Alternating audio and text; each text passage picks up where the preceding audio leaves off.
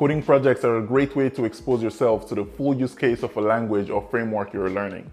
They are by far the most effective way to master a language, not to mention, they can be challenging, fun, and they definitely look good on a portfolio or a resume. Here are a few full stack coding projects you can work on to improve your web development skills, as well as give you insight into how most of the software applications you use every day are designed.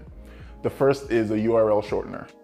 As the name suggests, it simply shortens a URL.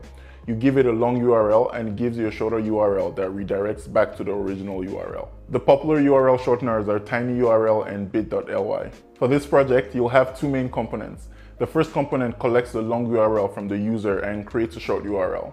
The second component handles the redirecting when the short URL is queried. The first component is relatively straightforward. It'll be a simple web page with a form where the user submits the long URL. The system stores it, then generates a short URL for the user. When the user goes to the address of the short URL, the second component does a lookup for the short URL, finds the long URL associated with it, and redirects to that URL. The major front-end and back-end stacks will work for a project like this. I made a video building this exact project. That video is linked above and in the description below if you're interested. I use React for the front end and Python Flask for the back end with Firebase as the database. You can use any tech stack you want. This is also a great project for you to explore working with other tech stacks that you're unfamiliar with. The MVP for this project will be what I described earlier. If you finish it early or want a bit of a challenge, you can set up user accounts where the user can see all the URLs they've created, allowing them to see how many times someone has gone to that URL. You can also allow them to delete and edit URLs they've created. Those functionalities will add an extra layer of complexity to the project. Working on this project will give you an insight into designing database schemas, creating APIs, and redirecting, which is very popular in many services. The second project is one that definitely requires the user to set up an account. It's a Linktree clone. Linktree is a social media reference landing page. It houses all the URLs to a person's social media profile. You've probably seen it in a lot of bios. I use Linktree as an example because it's the most popular one, but there are tons of others out there. This would be an interesting project, and the way I would start it would be to think about making it for one person, then figure out scaling from there. If I were making a link tree for myself, I would need a database to store all of my links, an admin page where I can directly edit the contents of the database, and finally, a page that shows the links to other people so they can click on it. After I do this for myself, the next step would be to encapsulate this logic and duplicate it for multiple people. For example, linktree.com/Uma pulls all of Uma's links from the database, and a similar thing will happen for others. Working on this project will teach you a lot about routing and database design. The pattern where a special identifier is used after a domain is common everywhere. Linktree, Instagram, TikTok, YouTube, and a lot of other services use it. Successfully designing this will give you an insight into how those bigger systems work. MVP for this project will be to create a page for yourself, making sure you can edit the links from the admin page and not hard coding them to the site. You can use any tech stack for this one, but I would recommend going with React for the front end and Python Django for the back end. The third project is a simple messaging app.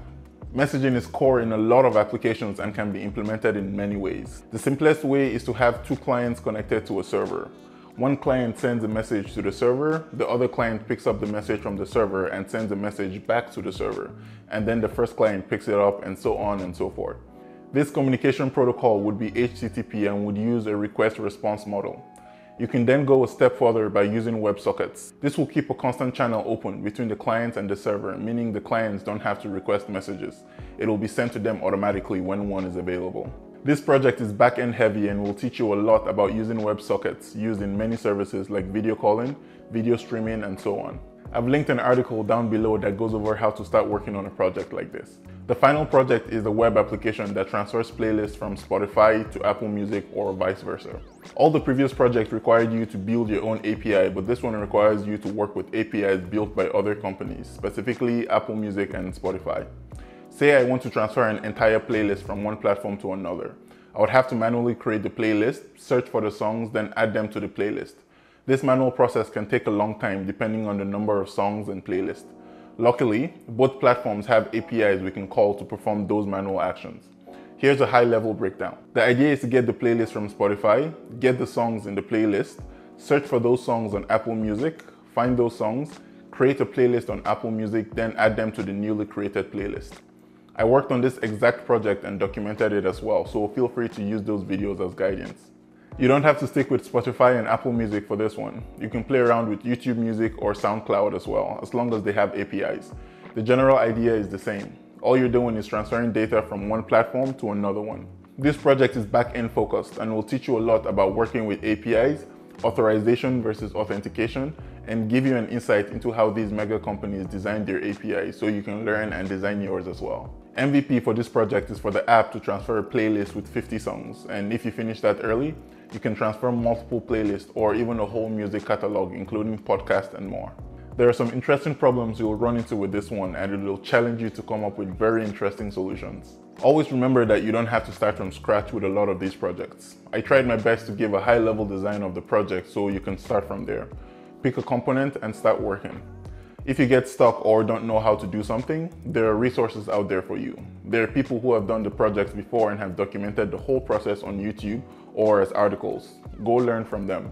It'll take you time to work on some of these projects, so be patient with yourself. It'll also take you time to understand some concepts or code snippets, but once you do, you'll have that knowledge forever. Also, just because it's been done before doesn't mean you can't and shouldn't do it. The main aim of you doing it is to learn and gain experience. Every new software today is built on the same pillars: REST APIs, client application, databases, and more. Learning the core concepts behind them will put you in a good spot to contribute to any project in the future. That's all I have for you on this one. Thanks for watching and catch you next time. Peace.